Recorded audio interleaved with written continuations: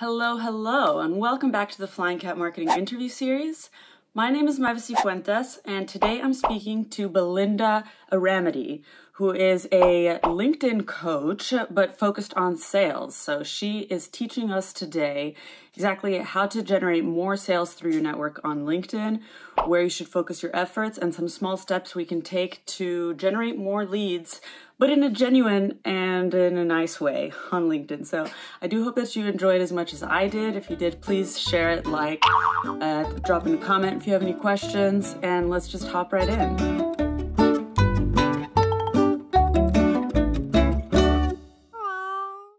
Hello. Welcome back to the Flying Cat Marketing interview series.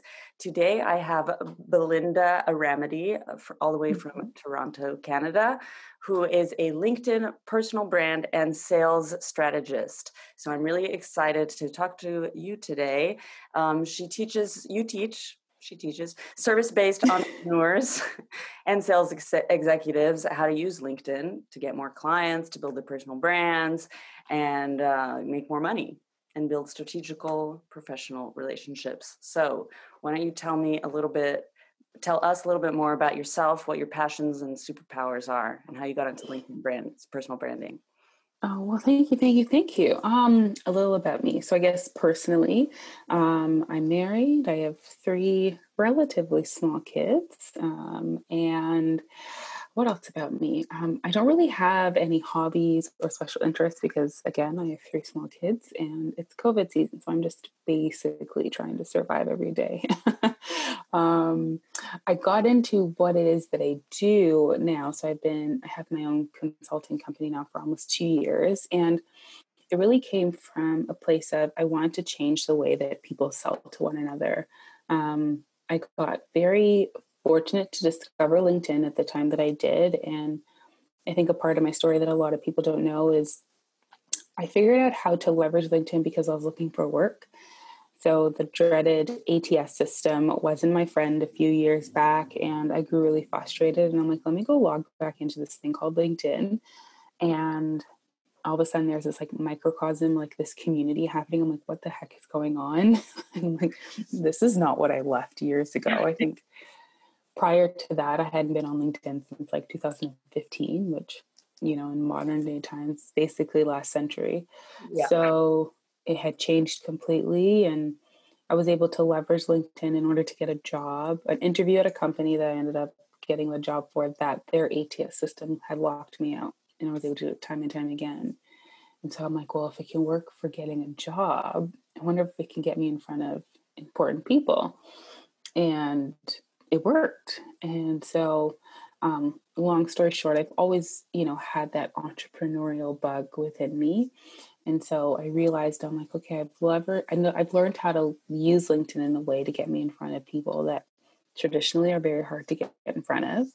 And there's this icky feeling that people tend to have when they think about sales. They're like, ooh, that thing, I don't want to do it. Although everybody loves it because, if you're in business, it's how the money happens, right? You want to do your passionate thing, but then there's things like food and shelter, those cost money, and being able to sell helps in those pursuits. So that's what I do. I teach people how to not hate selling and to leverage LinkedIn. So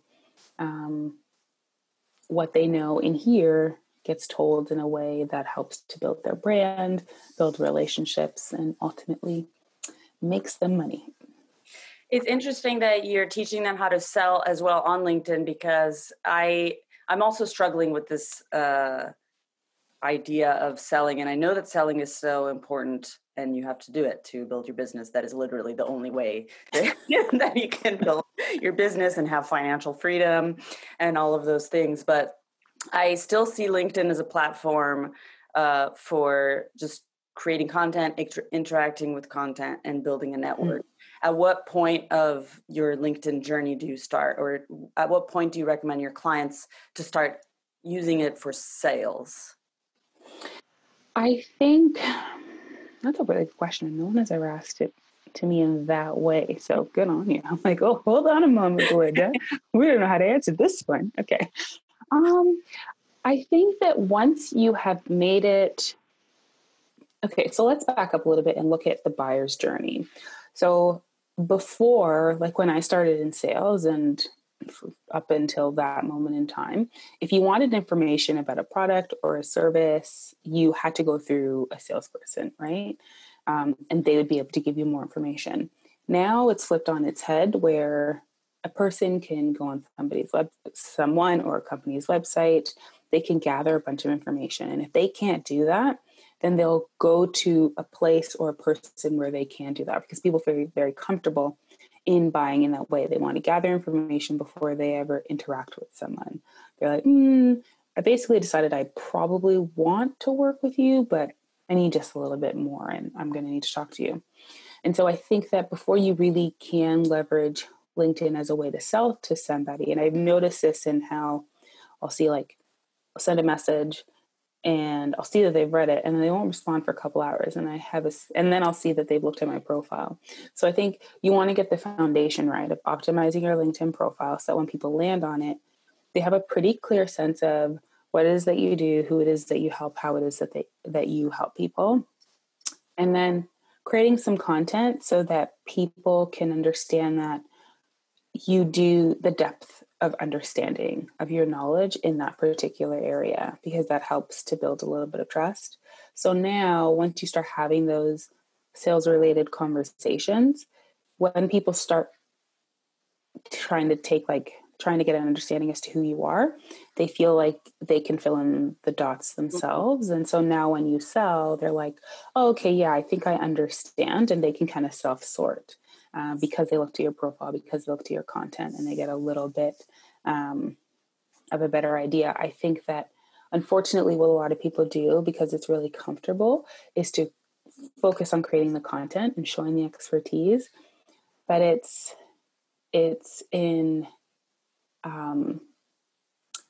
initiating that sales conversation with people that allows you to have an element of control over the sales process that you just don't when you're hoping that in the moment that they want to buy, that they're going to remember to reach out to you, right? So initiating this sales conversation is DMing people on LinkedIn. Yeah, DMing people, but then also it's in being strategic with who you're connecting with on LinkedIn. So I'm not team get to 30,000 as quickly as possible, because, for instance, let's say, what kind of business? Let's say you sell snowboards, right? And probably connecting with a bunch of people from Dubai or, the Philippines or Jamaica or, somewhere in sub-Saharan Africa is not a great idea because they don't have a lot of snow. You might sell a couple, but, so you want to make sure that you're connecting with the right quote unquote type of people so that you're actually in front of your audience. It's not being in front of an audience that matters. It's being in front of the right people. It's better to sell out a small theater with 100 people who love your type of music than to have an amphitheater with 30,000 people and they're all like, I can't stand like classical music. Yeah. And it's like you're just performing for the wrong audience. It's not like everyone hates classical music, just that group. That makes sense. So I saw a post, I think it was a carousel post that you had put recently about how to spend your time on LinkedIn. Which I find pretty interesting because there's a lot of people talk, okay, yeah, personal branding on LinkedIn, but that takes forever. I'm not going to spend my whole day on LinkedIn. Can I still get a benefit from it? So tell us about how you recommend people to spend their time, and including these sales conversations versus just networking conversations. So there's private conversations going on in DMs, which are networking, and then there's direct sales. So, and then including everything else. Yeah, I know. It's like all the things. So I really start off, for anyone who hasn't seen it, it's a LinkedIn in 50, 30, and 60-minute chunks, right? And so it's really focused on the activity that is going to move your business forward, really. And I know that I initially fell into the trap where it was like, but I'm doing stuff, right? And it's like, okay, but are you doing the things that are actually moving the needle forward in your business? So it's I think if you can think of it as front of house and back of house, right? So if you think of a restaurant, you'll have like the magic happens in the kitchen, but you still need a server, you still need a, hostess is going to bring it to your table and like all of that stuff. But for, your actual meal and the stuff that you're paying for, really and truly it happens in the kitchen. So you need to spend some time at the front of the house to make sure that the people at the table are happy. And that's your time where you are on the platform commenting on content if you're not creating your own content already. But the majority of time should be behind the scenes where you are connecting with your connections who you believe might be an ideal client for you, via DM and having those conversations. Because, as much as, having high engagement on your content is really important, people are going to feel comfortable to engage with you and talk to you about services via direct message. Those are the messages that, like, that's where the magic happens. So it's like I have a whole system and everything, of course, where it's not just like the dreaded, hi, do you want to buy from me? Like that makes everybody cringe, and the people sending the message and the people receiving it, right?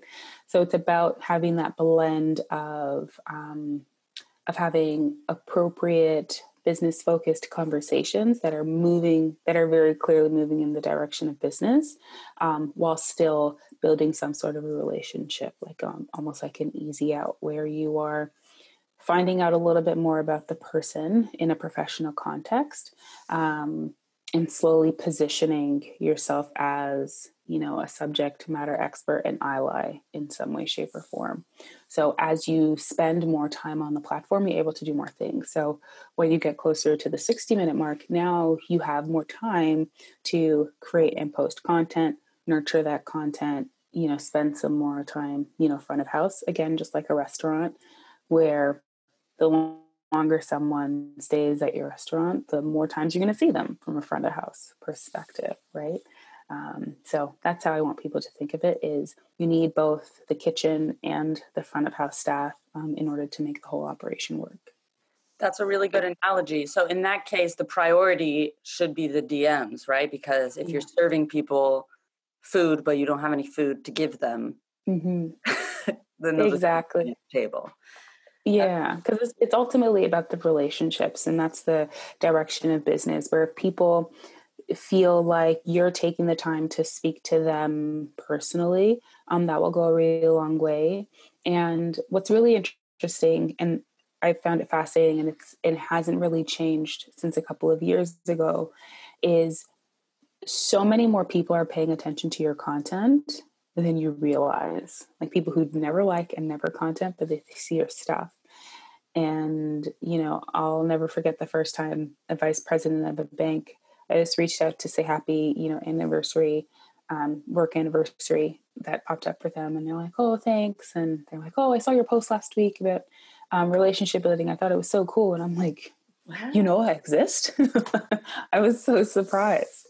And so it's just an opportunity for you to engage with people who have probably seen you on their feed, but they just aren't comfortable being someone who's super outwardly active on LinkedIn. So you can deepen the relationship that way.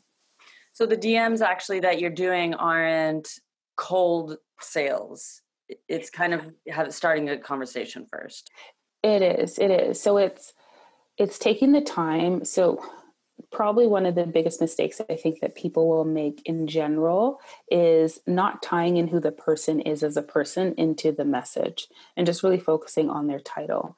And every 6 months or so, I do like to talk to executives to find out, okay, well, like, what's your behavior? Don't sell them anything. I just ask them, like, you've got a fancy title.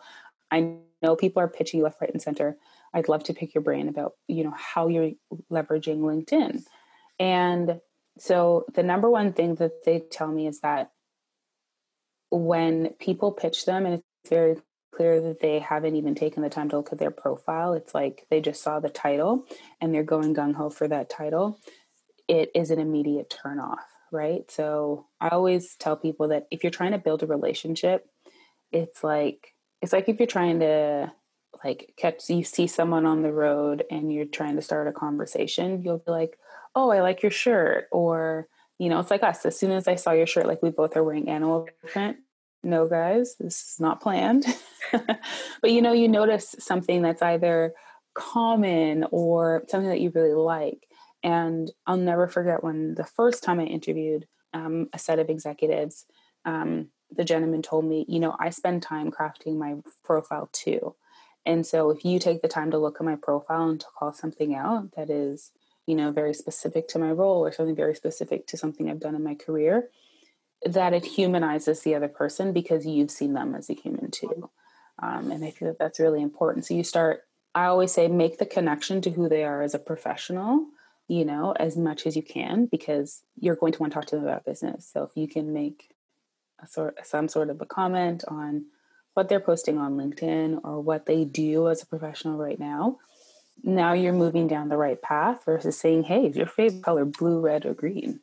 Like, how are we going to turn that into a business conversation? So, yeah, no, that makes sense as well, because I get two different kind of messages that both turn me off, and I usually don't respond, or I have this template that I took from, I can't remember who posted it on LinkedIn, but he put this anyway, let me explain. There's either the message, which is straight up, hey, do you want to buy my services? That's the first message they send. This is what I do. I can grow your business. And I generally don't respond to that because I'm like, you don't know anything about me or my business. And the second one is where the first message is, hey, tell me about your business and your goals, which I can see is kind of like, okay, they're trying to get to know me, but they could have looked at my profile. I share so much information on there, where I also generally don't respond to those messages because it smells like I'm going to have to get out of an uncomfortable situation. So the template that I told you about that, I wish I could remember who I could give it credit to. I just can't remember who posted it, but it's something like, hey, thanks, but I get a ton of messages like this every day. What I recommend you do is follow me. If you haven't followed me yet, engage with some of my content, start posting on some of your own content, and then we can continue this conversation later. Something like that. I love that. Yeah. And then generally they don't even respond to that either. Of course. But I think that what you were saying, like spending it doesn't even take 5 minutes. It takes less than 5 minutes to know a little bit about that person. That may be a better way to start those conversations. Absolutely. Yeah. And I think just like you, where you think of those two messages, it's like, those make me feel it. So it's almost like put your own message through your own, you know, own reader. Like, if I was to receive this message, how would I feel? Right. And I know that sometimes we can be our own worst critics. So you want to like be careful with how, how you put yourself through your own filter.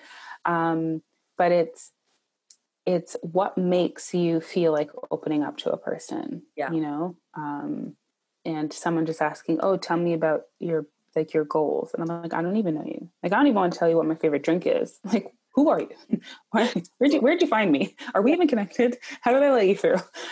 So I think trying to enact a conversation, but then also being okay with the fact that not everyone wants to have that conversation. And you're going to have to likely have a couple of ways. Like, if you have kind of your like top 100 clients that you're trying to reach, that you may have to, like, you're more than likely going to have a couple of ways that you initiate a conversation, because some people just don't respond to that. Right. I had one gentleman who is like one of the most important marketing people in the country. I found that out like after the fact. But like how important he is in the world of marketing. But I think it took me probably 6 or 7 times reaching out for him to acknowledge me. Okay. And like, I wasn't like really weird and spammy. It was like once every couple of months I would say something.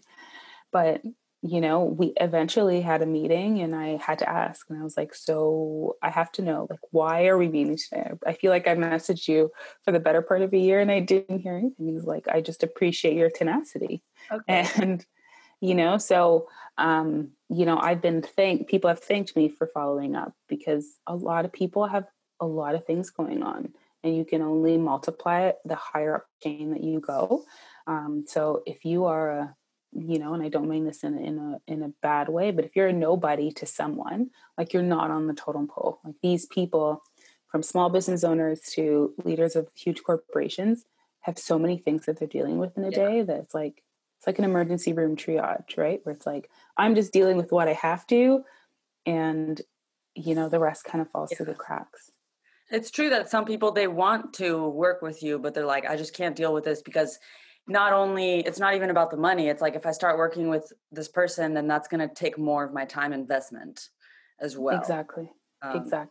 So it has to be the right time. So kind of maybe if you keep messaging them, you'll catch them at the right time.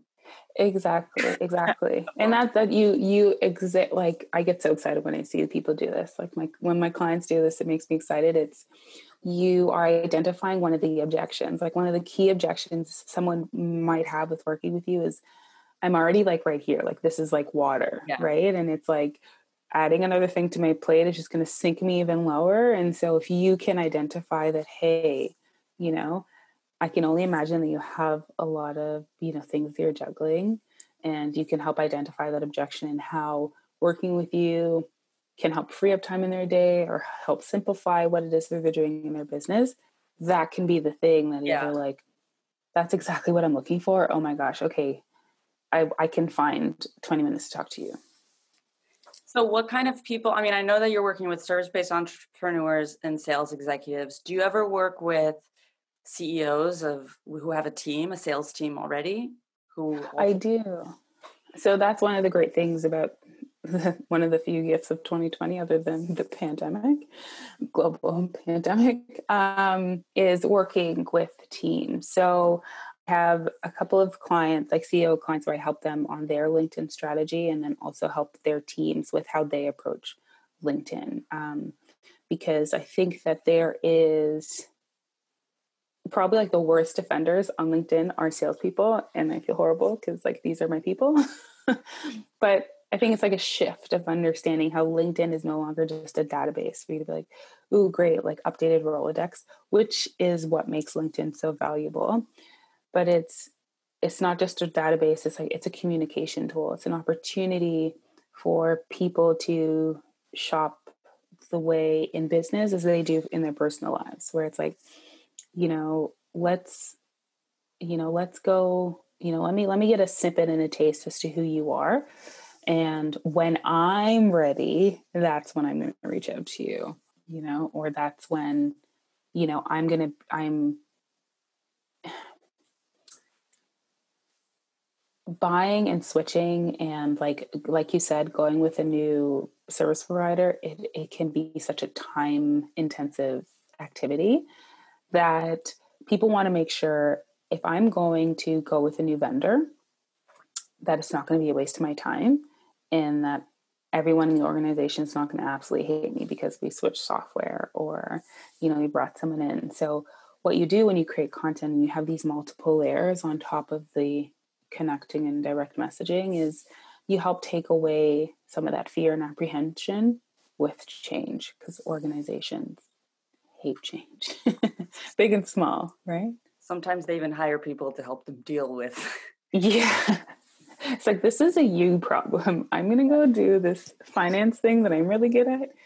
You go fix the rest of it. Thank you. Change.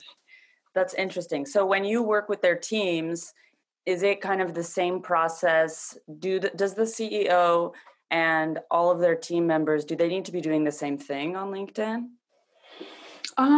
It's a little bit different, because from the CEO's perspective, what they're doing it's like they're the ship captain, right? So they're making sure that the ship is going in one direction, and the employees, they all have different jobs that are all necessary in order for the boat to go in the direction that it's going. So a CEO is the things that they're sharing and the way that they're building their personal brand is more of like an industry thought leader. So it's like, I understand the industry of beverages or whatever it may be, right? Whereas a salesperson is more talking to I don't want to say end user, but to the users of, so maybe you know, let's say we have CEO of a beverage company. So they're talking about the beverage industry as a thought leader within the beverage industry because they're CEO of the company. Whereas the sales reps are talking to, let's say, the owners of the stores that are going to purchase the beverages. So the way you're going to talk is going to be very different. CEO isn't really selling per se, is more selling the vision of the company and the way that they do business. Whereas the reps are trying to sell the ease or the benefit or the need through their content for that particular beverage. Does that make sense? Yeah. Yeah, it does. And is it difficult sometimes to get the buy-in of the employees to do this? Who initiates it? Yeah, I think it really depends on, like you said, who initiates it. People are really, I wouldn't say people, some people are really married to the way that they've always done things. Yeah. And it's kind of like, I've noticed it very strangely where it's like, oh, I've been on LinkedIn, longer than you've been alive. And I'm like, first of all, no, come on now. No, LinkedIn's really not that old. Let's calm down now. But, it's this idea of, you're trying to change how I do things. This is going to be awful. Or they think of like people on LinkedIn who are kind of more like chihuahuas that are like, and they don't want to be like a LinkedIn chihuahua. And they're like afraid that that's, what I'm coming in to do. And I always tell people, I'm like, well, listen, give me 60 minutes. If I can't get you to buy into like, quote unquote, a new way of looking at LinkedIn, then, you don't have to adopt anything that I suggest. And sure enough, within 60 minutes, it's like the light bulbs start coming up. They're like, oh, that's what you mean. I'm like, oh, duh, yes, of course. So I think that it really depends on like age too. Like I do find that there is less of an adoption to this new age hippie LinkedIn stuff. But again, I just asked for 60 minutes. I'm like, give me 60 minutes. That's all I ask. And if you still haven't bought in, then, you could take it up with the powers that be. Yeah. Yeah. And the boss is still like, no, you're still going to have to do it. Exactly. Exactly. Yeah. They've bought in. So it's like, just like anything in sales, is understanding your audience. And if I'm, being brought into the organization from someone who, has to move it up the chain of command, there's a lot of data to back up everything that I'm talking about too, right? So as much as I've got a feeling, I've got my own personal data, I've got outside data of, the way that people are looking at LinkedIn and how just things are changing and how social proof is such a really big deal. And so I work with a lot of companies where, because of what they're doing on LinkedIn, it makes them seem a lot bigger than they are. And sometimes that's what people need in order to give an organization a chance. And then, like even large organizations, it's okay, fine. You're a big organization, but how do I know that you can help me with my needs? It no longer is like a sure thing that a large organization is just going to understand how to do things. So people want the proof. People want the proof in the pudding. Yeah. Absolutely. Are there any changes this year in the last months in the algorithm, or any new trends that we need to know about for using LinkedIn? Ooh, new trends when it comes to LinkedIn.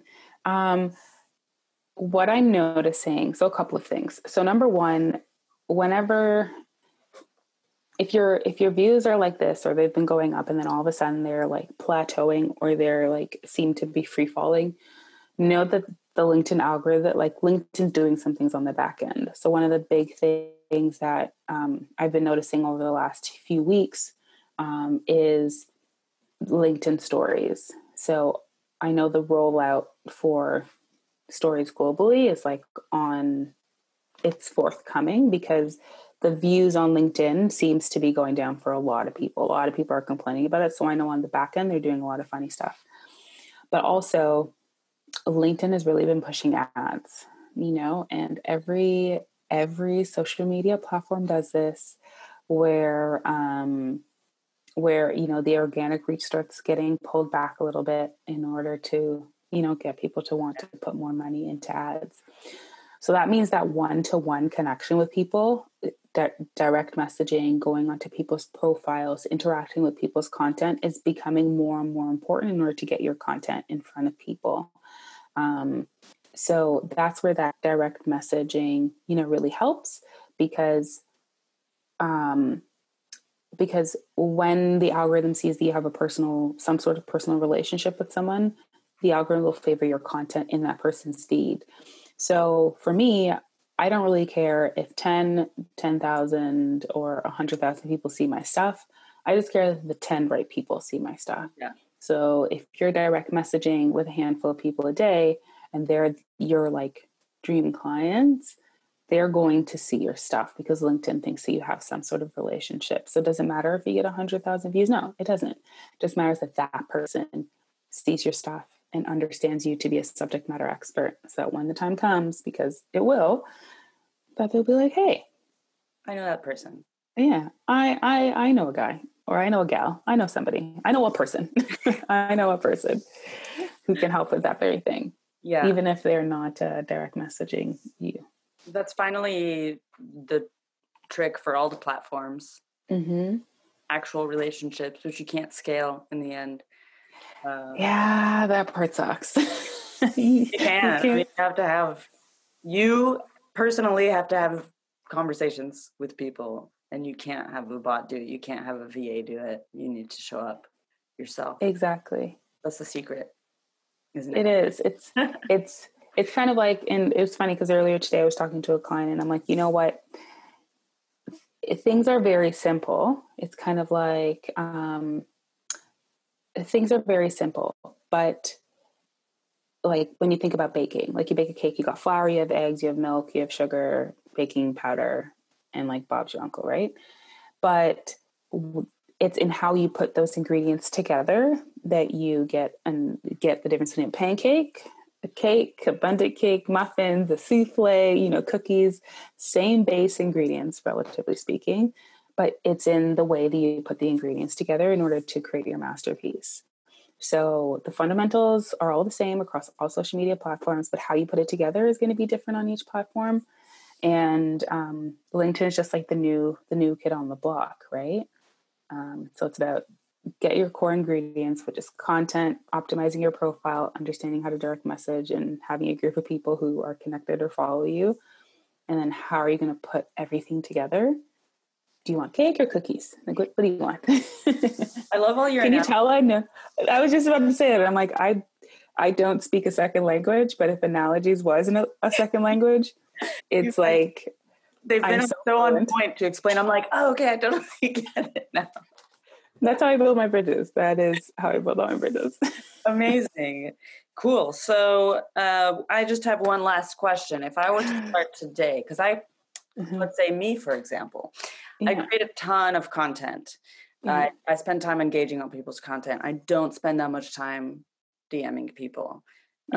Like, if you were advising somebody, where should they start? Like, what goal should I set? I'm going to DM one person a day, or is that too little? 10 people a day? What is a good thing for somebody to aim for that would be effective? I would say, to keep things reasonable, DM 5 current connections every day. Like, initiate that conversation. And so very simply, it can be like, hi, John, I see we've been connected here on LinkedIn for a while and we haven't had a chance to personally connect. So I thought I'd reach out and then circle it back to something on their profile. So it's like, hey, you see the word connection, and start opening up a conversation around what they do professionally. So I see you've owned your company for 5 years. I see you just left, or I see you've just joined the team at ABC company. I see you went snowboarding. I've never seen snow in my life. That's so cool. Like in any way that you want to, but start initiating those conversations. I think that so often, especially right now, it's like, well, not right now, but just the way that humans are today. It's like, we're always in search of new, the next. And it's like, your next client is probably already connected to you, right? And it may like, I can't tell you how many times that I've done that where I'm like, oh, I'm going to start reaching out to some people in my network. And it's resulted in like, I'm hopping on the phone to talk about what it is that I do with 3 people. And then all of a sudden they're like, oh, I love your stuff. And then you sent me this message and I thought it was a sign. And I'm like, I sure as heck guess it is. Like, Yeah. So I think it's about, without being too woo-woo, but putting out that open energy. Because I think sometimes, especially when you create content, and sometimes it can make people feel like you're not as approachable. People are like, wow, you're like really nice. And I'm like, heck yeah, I'm nice. So, it's... Right. That's a good point, actually, because if you're creating so much content, they might think, oh, that person's a big shot. They'll be too busy for me or something like that. Exactly. So it's like you humanize yourself and then you see that you see them as a human too. I mean, that's what it's all about, is that human to human connection. Absolutely. And like, I'm waiting for a vaccine so I can start hugging people again. Sorry? I said I'm waiting for a vaccine so I can start hugging people again. Yes. That's amazing. Consented hugs, of course. Don't worry. It's funny because all throughout this interview series, we've talked about a lot of different things: Instagram, backlinking, SEO, and it always ends up coming back to relationships and human to human, and actually trying to help people. That's what everything's about, finally. It is. Yeah. And I think that that's great for just humankind in general, that it's like, let's just get back to the basics: the flour, the eggs, the sugar, the milk. And if, you're vegan, all the substitutes for the milk and the egg. You can still make great pancakes and muffins. You can. I've been seeing some of the stuff. I'm like, okay, all right then, vegans, do your thing. Awesome. All right. Well, thank you so much for joining me today. This has been a wonderful conversation. I have some action steps that I wrote down here that I'm going to do it. I'm excited. You're going to have to report back to me. Yeah, absolutely. The homework, 5 a day, like fruits and vegetables, 5 a day. Okay. I'm doing it. All right. Amazing. So I guess normally I ask where people can find you, but they'll just find you on LinkedIn. But can they find you elsewhere? Website, Twitter? Yeah. So my website is do people still say that? Anyways, belindalaurie.com, so that I have, resources and related to LinkedIn and sales there. I'm on Instagram very intermittently. Like I said, 3 kids, LinkedIn is my hobby. Okay, amazing. Well, thanks so much for being here, and I hope you enjoy the rest of your day. Thank you. You too. Thanks, Eva. Thanks for listening to this episode of the Flying Cat Marketing Series. If you enjoyed this interview, please give it a like, share it with your friends and colleagues, and subscribe to this channel. Stay tuned, because next week I'll be interviewing another leader in the SaaS and startup world, talking about their challenges and achievements. See you there.